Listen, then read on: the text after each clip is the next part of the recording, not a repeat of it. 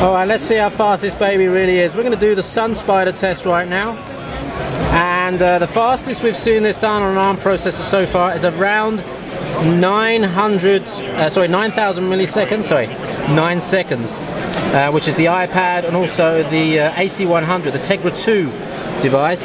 This is running through it pretty fast. It runs through 3 times and then we should get a result. Remember, Android 2.2 is optimized for Cortex cores, so you should get a much better result, maybe 2 to 3 times faster on this than on Android 2.1. Getting a feel for it already.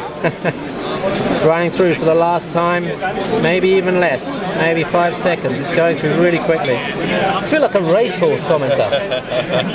And here we go, we've got the Galaxy Tab ahead of the iPad, and the iPad's coming up the rear, and we're going for the final result now, the last 100 meters of the Sunspider test. This is the benchmark you've been looking for, ladies and gentlemen, with the Cortex core. It's the Sunspider test from the Samsung Galaxy coming in at...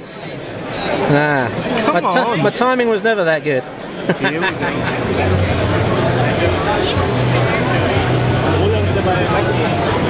Here we go. Here we go. Oh, 7.5.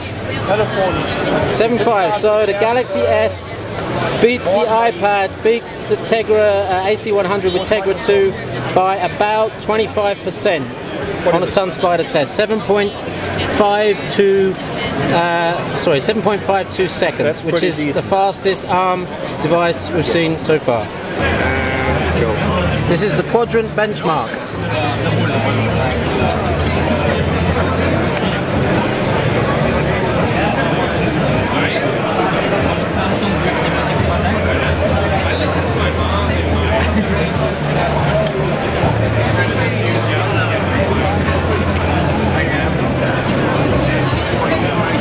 It's not as fast as Tegra 2. Oh, that's pretty good. That's not bad. Yep, that looks very decent. So we've still not figured out if this is an ARM Cortex A9 or might be an A8. But let's see. That looks very decent. That looks very smooth compared to what I saw on the Tegra 2 recently.